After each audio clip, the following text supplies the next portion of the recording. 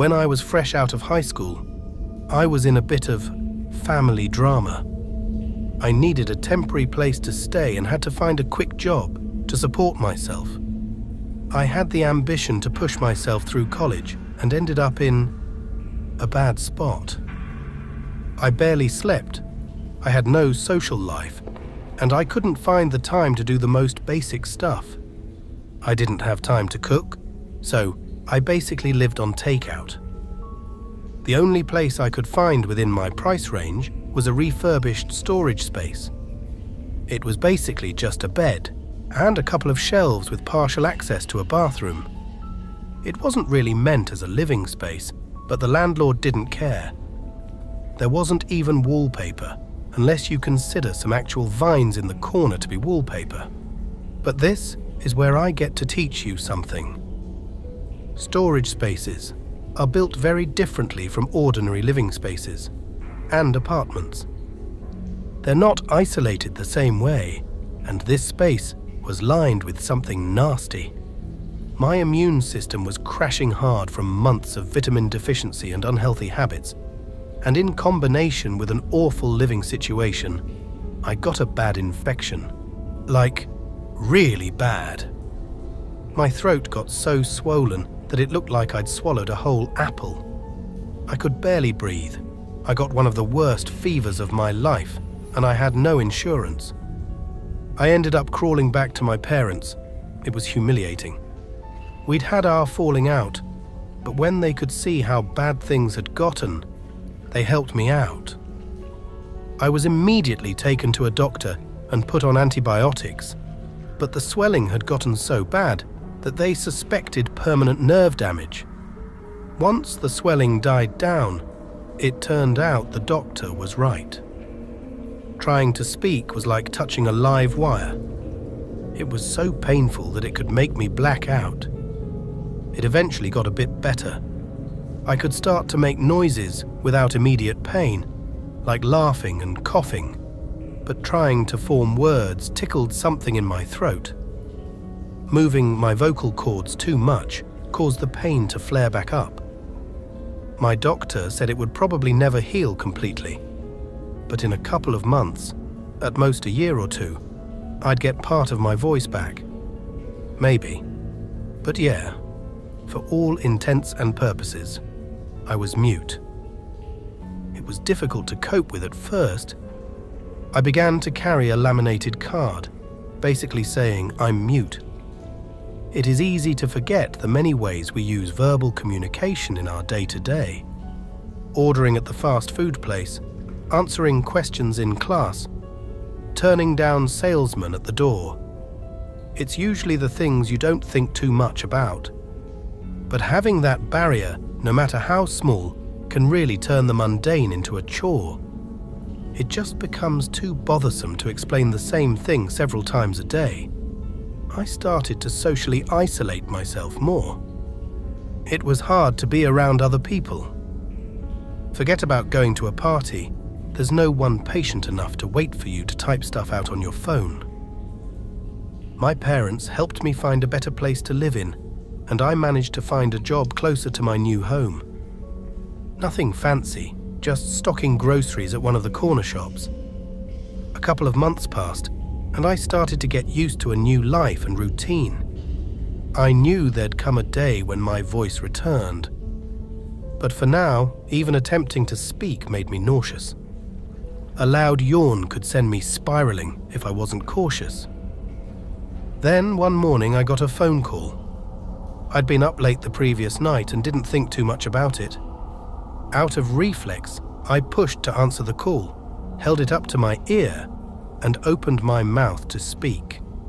In the last possible moment, I stopped myself, only pushing out a hoarse breath. If I'd tried to actually say something, I'd have ruined the rest of the day. So imagine my surprise when another voice came out of me.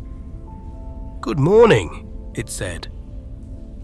I dropped my phone and slammed my hands over my mouth in shock. I saw the call end and just sat there in silence, trying to calm down. That wasn't my voice. Those weren't my words. What the hell? I took some time to collect myself. Checking my phone, turns out that was just a robocall, some automated crap trying to make me answer a survey. I stood in front of my bathroom mirror for a good 10 minutes, opening and closing my mouth, trying to see if I could make that voice come out again. I thought it might have been some kind of trick or a sign of recovery. Maybe I just didn't recognize my own voice. No matter what I tried, as soon as I even tried to formulate a word, my throat burned like I'd been cut by something sharp. There was just no way I could have said anything without noticing it. Even pretending to speak and testing my limits caused a burning sensation, forcing me to put on a bit of eucalyptus balm. I went on with my day, but that moment kept coming back to me. It wasn't imagined, but it wasn't me either. At one point I thought it might have come from the phone, but that didn't make sense to me. The simple fact was that it came from me. Somehow. I got back home from my shift, had a hot shower, and parked myself in front of a Netflix show. That show about social media people tricking one another. I have a soft spot for reality shows. It was this big dramatical reveal of a member of the team getting kicked off at the end of the episode, and I audibly gasped, almost choking on my takeout ramen. Then it happened again. A light tickle at the bottom of my throat, and the voice came back. "Scandalous," it muttered, all without my lips moving. I felt it much clearer now. It wasn't me forming those words. They were coming up from my throat on their own. My mouth was wide open. I wasn't shaping any vowels or consonants. I just sat there for a moment, my heart skipping a beat. I was scared to move, as if that might prompt it to reappear. I remember wondering over and over what the hell it was. And finally, I mouthed a silent question. "Are you still there?" And to that, a vocal answer crept back up, slithering out of me. "Yes." I stood up and wandered about the room. 100 questions went through my mind, but none of them were answered. My thoughts had to linger on that final yes and the implications. There was me, and there was a you. Something different from me, using me. Even then and there, in the comfort of my own space, I felt watched. As I went to bed that night, I had trouble relaxing. I had this recurring thought that whatever was resting inside of me was just waiting for a chance to do something. It felt sinister, a presence forced upon me. I probably scrolled through my socials for at least an hour and a half before I fell asleep with the screen still facing me. Somewhere in the black of the night, I woke up. It wasn't sudden, just my eyes slowly opening. The sun hadn't broken through my window yet, and I could tell I'd only been asleep for a couple hours. There were no cars going by on the streets outside, and no neighbors stomping around. But there was a noise. It took me a couple of seconds to realize that it was coming from me. A hushed voice, whispering into the dark. It was barely audible, but it was coming from my mouth. I tried to look down, but all I could see was my shivering upper lip. "You have been given so many gifts," I caught it saying. "To spoil and squander and wither, idle children feasting on crumbs of gold. Mother, unbirth me, find me unwanting, undeserving, unsullied." When I finally realized what was going on, I shot out of bed and sprinted to the bathroom. I was frustrated and scared to the point that I wanted to scream and cry. But all that came out were these weird hulking noises. And with every awkward breath, I could hear something in the space between. No. Awful. Grim.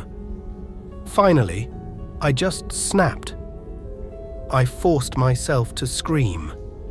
Even at my greatest effort, it wasn't loud, but it was enough. Little specks of blood spattered on the wall. The scream triggered such an intense shock of pain that it left me squirming on the bathroom floor, gasping for air. I have no idea how long it took for me to regain my composure. Wiping my tears, I bent over the toilet seat and spat up a glob of blood and dislodged scar tissue. I stayed in the shower for over half an hour, just waiting for the bleeding to stop. I'd set my recovery back weeks, maybe months.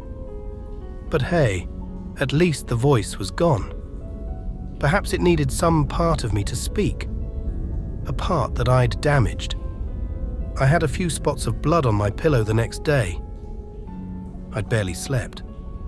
Still, I dragged myself to work.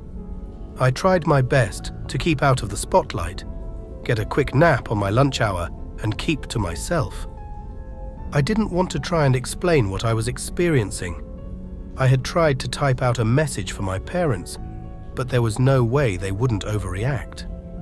They would probably think I was on drugs or suffering some kind of schizophrenia. They always assumed I was at fault for whatever ailed me. That was their go-to response. They couldn't accept that sometimes things were just out of my control. I gave up after the 6th draft. I couldn't find the right words. As my shift ended, I made my way home. My favorite takeout place was packed with people from some kind of work outing, so I had to shoulder my way forward to the counter. Maggots. The word just fell out of me, whispered into the ear of some random passerby. I saw them turn around to look my way, but they didn't say anything. The look he gave me was the first actual proof that this wasn't just my imagination. This was a real, physical thing. And the look he gave me was nothing short of disgust and confusion. I forced my mouth shut, but it didn't help. I could feel the air push out of my nose as another sentence reverberated in my mouth. Damn them all. I stopped a few feet from the counter as I took notice of people turning my way. I tried to hold it back, holding my breath, but little puffs of air made my cheeks expand like a chipmunk. When I finally let go, it was just a non-stop barrage of word salad pouring out of me. Not loud, but not quiet, just enough to make me look like a blathering madman. I turned to leave. A worried 40-something office worker tried to touch my shoulder and ask if I was okay, but the voice in me snapped back. "I'll suck the skin off your knuckles," it hissed. As I left, I looked back one final time. About half a dozen worried faces looked back at me. Faces turned from curious to wide-eyed bewilderment. As I stepped away into the dark, the voice made itself known one last time. Yes, leave. Make us lonesome. Coming back home, I positioned myself in front of my mirror. I didn't even take my coat off. I just took out my phone, held it up, and opened my mouth. I wasn't going to let it use me. I wanted it on camera. I needed something to prove I wasn't delusional. I tried to coax it, to ask it questions in my head. I tried to make it come forward, but nothing seemed to work. I must have stood there for a good half hour until my jaw started hurting. Not a single peep or noise. It was just me staring at my own teeth in silence. I was so goddamn frustrated.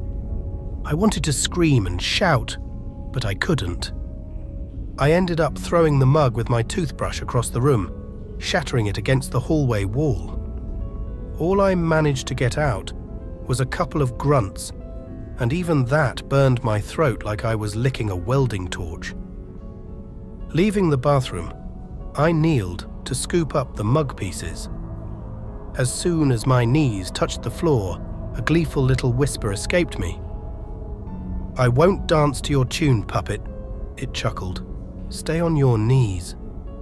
I bit my tongue. I was so frustrated I could cry. That night, as I lay down to sleep, I could feel the voice just inches away. There was a little push in my stomach every time it was about to speak, and I felt that push all night long. It was always just a breath away, but the words didn't come. But as I finally closed my eyes and yawned, it returned. "You need to submit." I gently shook my head, rustling my hair against the pillow. "You have to." And again, I shook my head. The tension in my chest remained, but nothing more came out. I hugged a pillow, made myself comfortable, and tried not to think about it. Moments later, it came back with a vengeance. My lungs pushed themselves empty, and a cramp crept up my spine. I rolled onto my back and felt my stomach force itself upward. My mouth opened, and I had this dreadful feeling. It felt like being trapped under ice, desperate for air. For a moment, nothing happened. I just hung there, my body tense and out of control. Then a scream. It resembled a woman being murdered. Scream after scream after scream, begging for help, squealing in pain, crying. I couldn't stop it. I forced myself to roll over to try and block it with a pillow, but it didn't help. It was so loud that my ears rung. I scrambled out of bed, still feeling this constant flow of screams pushing its way out of me. Trying to hold my breath just built up this unbearable pressure, like my lungs were going to explode. I didn't even know what I was looking for. I dug through kitchen drawers, spilling forks and knives onto the floor. I tried stuffing a dish towel into my mouth just to dampen the noise, but it was useless. There was nothing I could do or say. It was going to continue no matter what. Finally, there was a knock on the door. A few final pleas for help escaped me as 2 police officers burst through the door. In that moment, the voice stopped. They had a hard time believing that those screams came from me. First of all, I'm a man. The voice was clearly female. Second of all, I couldn't talk. They found the laminated "I'm mute" note in the hallway. There was no way they could believe a mute man could make that kind of noise. Then again, they couldn't find a victim either. Confused, they had me get dressed and took me down to the station. The process was surprisingly quick. Rushed even. They said they were holding me until they could find out what the hell had happened, but they refused to get me something to type on. Not even my phone. There was no way for me to explain what was going on, and as a result, I just had to wait it out. I spent the night in a holding cell, expecting every breath to taunt me. I shared that cell with another person. I have no idea what he was in for, but he had the look of someone who wasn't afraid to get violent. Something about his eyes said he was itching for a fight. He was easily 6'4", and his leg kept twitching. I tried to avoid eye contact, but as the hours passed, he was getting antsy. When he finally locked eyes on me, I knew it was going down. "Stop staring at me," he said. "I'll rip your fucking eyes out." I looked away, but he didn't care. He was pacing back and forth, trying to provoke me, goading me into a reaction, calling me all kinds of awful names, accusing me of being something I wasn't and doing something I didn't. "Little bitch," he'd say. "You like sitting there checking me out, huh? Think you can take me?" I couldn't say anything, and that tingle inside me didn't either. I just sat there. But as he escalated, it quickly got physical. As he grabbed me by the collar and pulled me to my feet, I could feel his sour breath on my face. "Who's to say I don't put you the fuck down, huh?" he said. "Get you before you get me." Maybe it needed me alive. Maybe it didn't want to see me beaten and bruised. Maybe it was a matter of control. Two alpha creatures clashing, trying to outmaneuver one another. Either way, as I stared into this man's eyes, I felt something move. The words flowed out of me like venomous silk. A new voice, but from the same source as every other cursed word that I'd had forced upon me, nestled deep in the core of my stomach. "Why'd your brother stop crying, Simon?" He immediately let go, and his eyes went wide. His mouth hung open, like he'd forgotten how to breathe. "Simon," it continued, "Simon, where is your brother?" He backed away, his lips shivering. His hands retreated to his chest, like he was subconsciously hugging himself. "Simon, you're scaring me," the voice pleaded. "Simon, please." I've never seen a man this terrified before. There was no way to tell what he was going to do as he was forced into this primal flight or fight reaction. He pushed himself against the door and just started bawling. Slowly, it escalated into a horrified scream, this shrieking, childlike primate scream. He was unraveling in front of me, clawing to get away. A chuckle escaped me, and it grew into a laugh. I tried shaking my head, pointing at my throat, but nothing helped.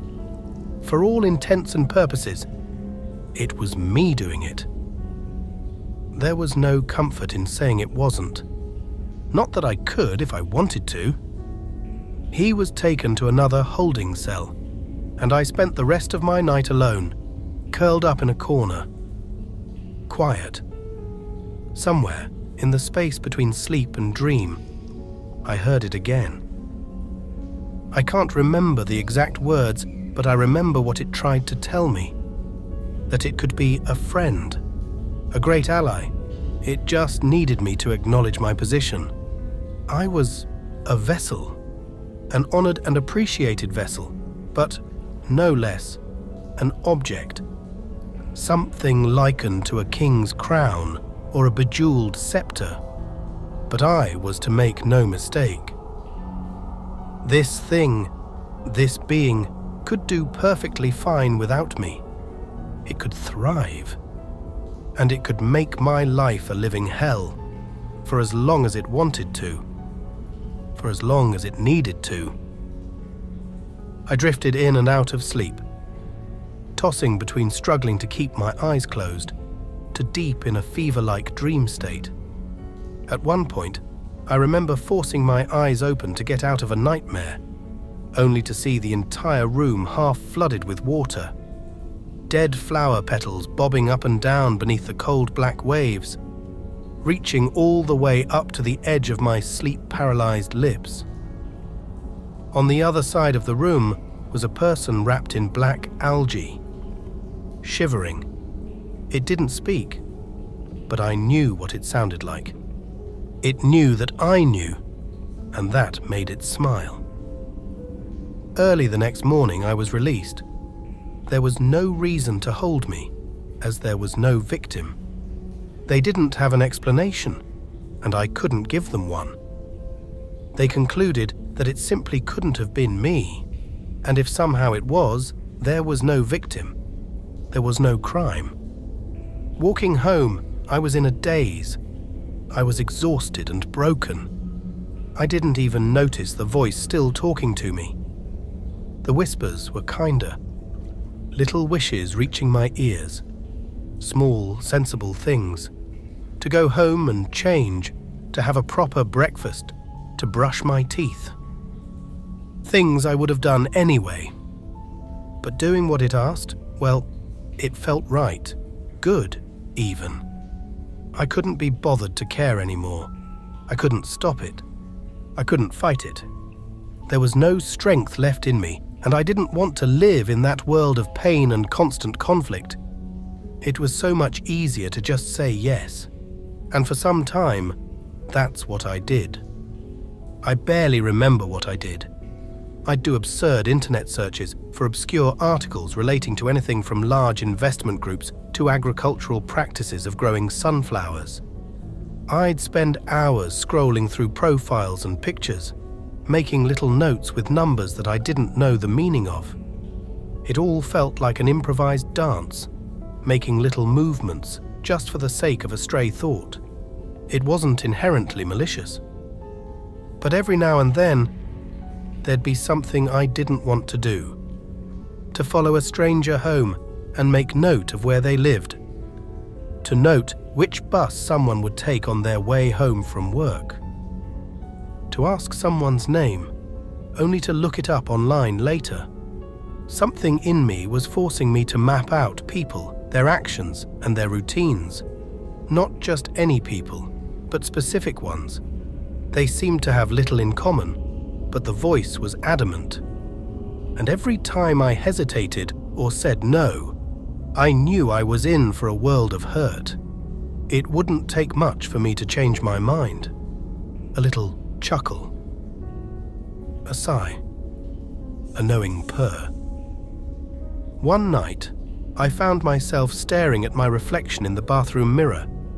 I was wearing a black cap and sunglasses, and I came to the realization that I had no idea what I was doing.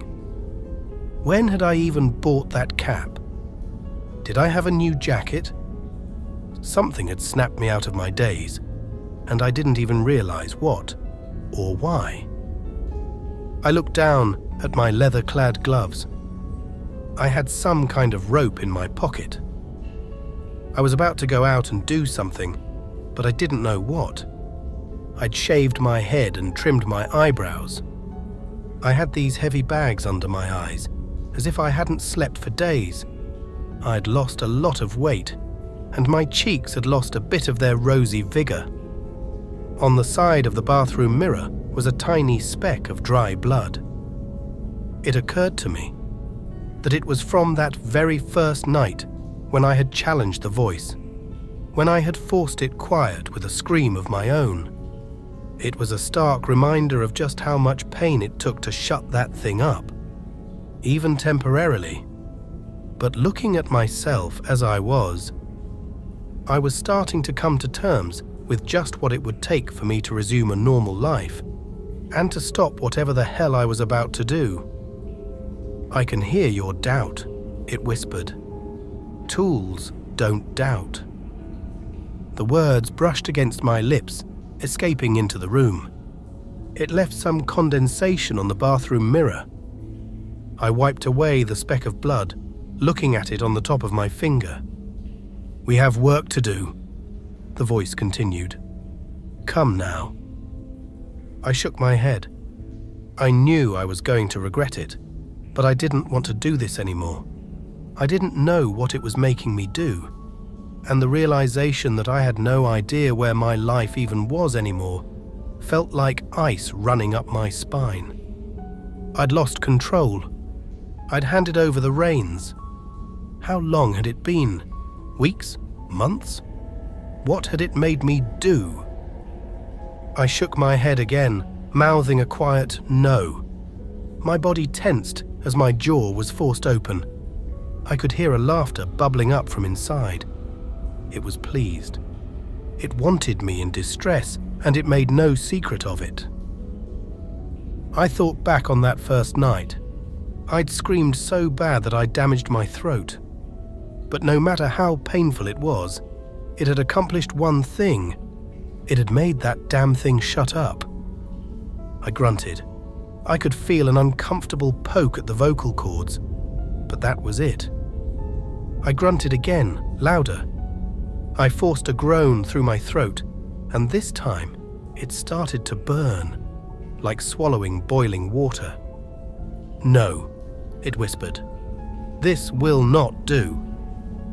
With a twitch of a neck muscle, it slammed my head into the bathroom mirror. It felt like blinking, But when my eyes opened, I was standing on an unfamiliar street. It had moved me. Something warm was running down my forehead, partially dry. I was clutching a knife, slowly making my way through an alleyway. This time, I forced myself to growl, rattling my vocal cords. It felt like being slowly chainsawed, but I could tell it wasn't just me that it hurt. My knees buckled, and I fell forward, dropping the knife. When I got up, I had moved again. I was somewhere off the highway, walking towards a car that had pulled over for me. Maybe they'd mistaken me for a hitchhiker. I turned the other way, trying to wave them off, as I steeled myself for my greatest effort yet.